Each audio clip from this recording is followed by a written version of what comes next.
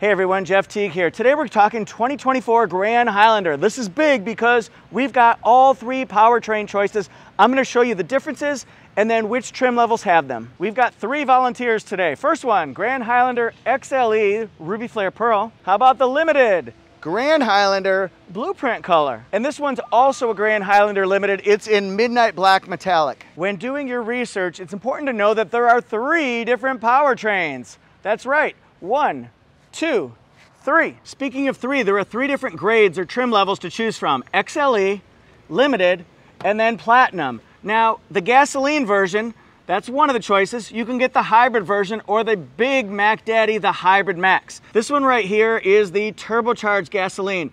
It's 2.4 liter turbocharged, matched with direct shift 8-speed automatic transmission. You can get it in either front wheel drive or dynamic torque all-wheel drive. Dynamic torque control all-wheel drive allows you to send additional power or torque not only to the front wheels but to the back wheels, and then it can distribute it left and right based on where you need it most. Which wheels are getting less traction, which ones are starting to slip because maybe you're in mud, sand, things like that, snow, rain.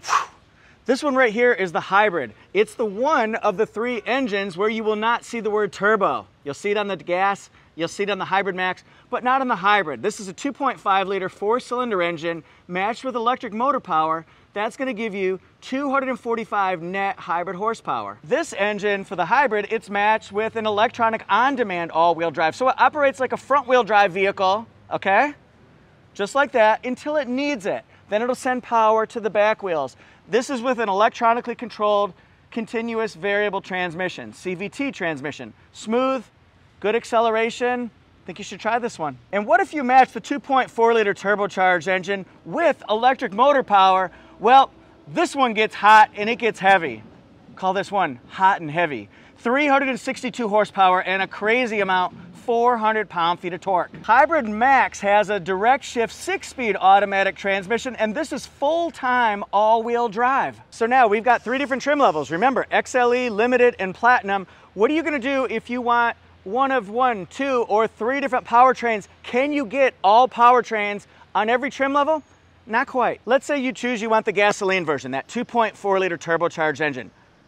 Which one's it available on? Well, you can get it on the XLE, you can get it on the Limited, and you can get it on the Platinum. So that's an easy choice. And for these next two powertrains, we're just gonna eliminate one trim level for each of them. If you want the hybrid, you cannot get that on the Platinum because they got that Hybrid Max. So you can get hybrid, the 2.5 liter 4-cylinder engine with electric motor. That's gonna be XLE and Limited. And then the Hybrid Max, well, you can get that on the Limited and the Platinum, but not the XLE. And let's say that a different way. The XLE, well, you can get the turbo gasoline and the hybrid. The Limited, you can get all three: gas, hybrid, Hybrid Max. The Platinum, you can get the gasoline, turbocharged, and you can get the Hybrid Max, but you cannot get the hybrid with that. Here's the estimated fuel economy if you're wondering. We've got it broken down between XLE, Limited, Platinum, and then we've got different configurations for those. So take a look here. You can really get, with the gasoline version, 21, 28, 24 combined, but then you can see where it goes between 24, 23, 22. The hybrid moves up to either 33 combined or 34 combined, and then the Hybrid Max, it's gonna go down because you're getting more power with that one. 26 city, 27 highway, 27 combined. Thanks for watching, everybody. Let me know which one you would choose: the gasoline, the hybrid, or the Hybrid Max. They're all good choices for a lot of different situations, and I'm really curious to see what the percentage of people would choose. So let me know.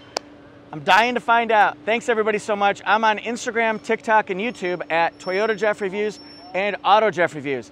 And we will see you next time.